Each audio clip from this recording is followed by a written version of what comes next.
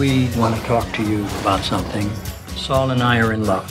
Excuse me? You're gay? We want to get married. Oh, married? Because we can do that now. I know, I hosted that fundraiser. ¿Qué pasa? ¿Cómo están, mi gente? I am Zay Zay, and welcome to a red letter day in my career. I'm going to call it that. Today, I have the honor and privilege of sitting with, just straight up legends. I know they're legends to you, definitely legends to me. They're starring in a brand new Netflix original series. It's called Grace and Frankie. Ladies and gentlemen, and if you guys wouldn't mind, everybody who's standing around, please help me in welcoming Jane Fonda and Lilly Tomlin. No applause, but that's fine. That's fair. I do it by myself. You help me? Yeah, it's great. Yeah. How you guys doing today? Okay, good. Yeah?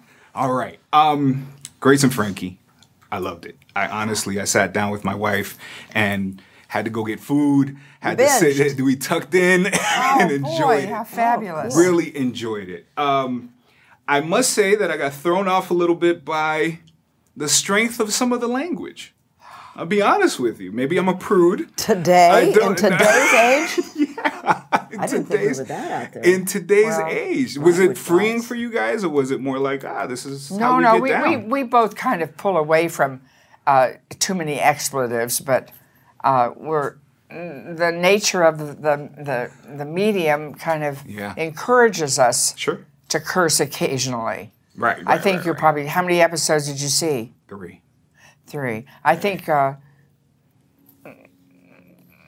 don't know if we curse that much. No, you don't. It's just but I understand. jarring. If my mother were here, she would be just stunned. Well, my character doesn't curse a lot, so the one time that I really do, UPS guy. to the UPS guy, it's sort of like, whoa. Exactly. But I try not to unless, I don't like gratuitous swear words. You don't? No. Okay, I'll keep my... No, that's okay. You call it as it is. I'm heartbroken.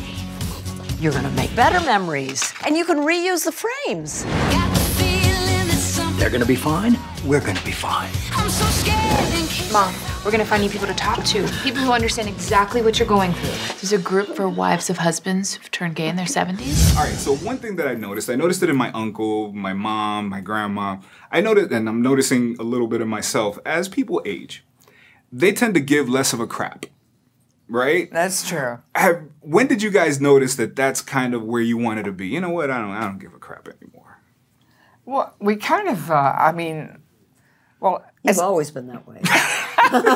Not kind of. I mean, I might be inclined that way. It's taken a few years to maybe really express it, But as time goes on, you realize, oh, God, there's only a few years left. I better get rid of all this stuff and put it out there. Put it out there? Yeah. Well, because I've written some books about aging, and there's a very common expression among older women, and because we don't want to say swear words, the FU 50s. It's like after 50s, who gives a fuzzy rat's ass anymore?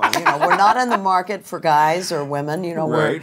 What have we got to lose? The children are grown and out of the house if you have children, and we can just be who we're supposed to be. Yeah. And some of us, like me, take a little bit longer to find out who we are supposed to be. My character in the series also, it's going to take her a while to see who she's supposed to be now that the rug has been pulled out from under her. And this marriage that created her identity is no longer in existence. That's very common for women.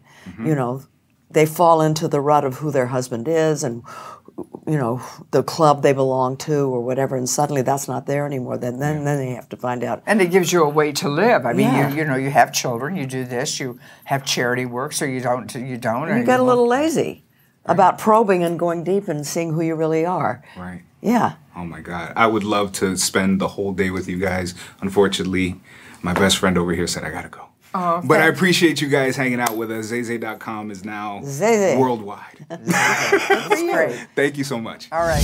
Break down your emotions for me.